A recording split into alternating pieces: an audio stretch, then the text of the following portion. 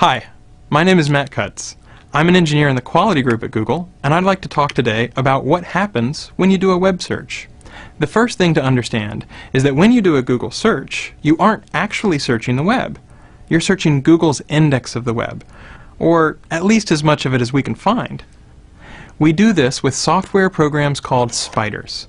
Spiders start by fetching a few web pages. Then they follow the links on those pages and fetch the pages they point to, and follow all the links on those pages and fetch the pages they link to, and so on, until we've indexed a pretty big chunk of the web. Many billions of pages stored across thousands of machines.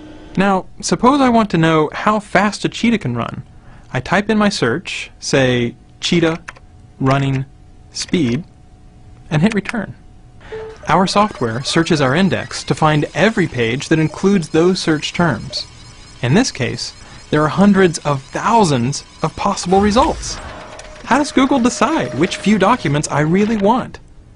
By asking questions, more than 200 of them, like, how many times does this page contain your keywords? Do the words appear in the title? In the URL? Directly adjacent? Does the page include synonyms for those words? Is this page from a quality website, or is it low quality, even spammy? What is this page's page rank? That's a formula, invented by our founders Larry Page and Sergey Brin, that rates a web page's importance by looking at how many outside links point to it and how important those links are. Finally, we combine all those factors together to produce each page's overall score and send you back your search results, about half a second after you submit your search. At Google, we take our commitment to delivering useful and impartial search results very seriously. We don't ever accept payment to add a site to our index, update it more often, or improve its ranking. Let's take a look at my search results. Each entry includes a title, a URL, and a snippet of text to help me decide whether this page is what I'm looking for.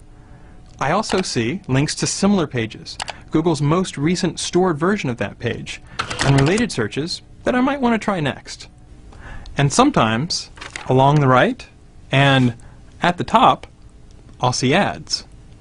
We take our advertising business very seriously as well, both our commitment to deliver the best possible audience for advertisers and to strive to only show ads that you really want to see.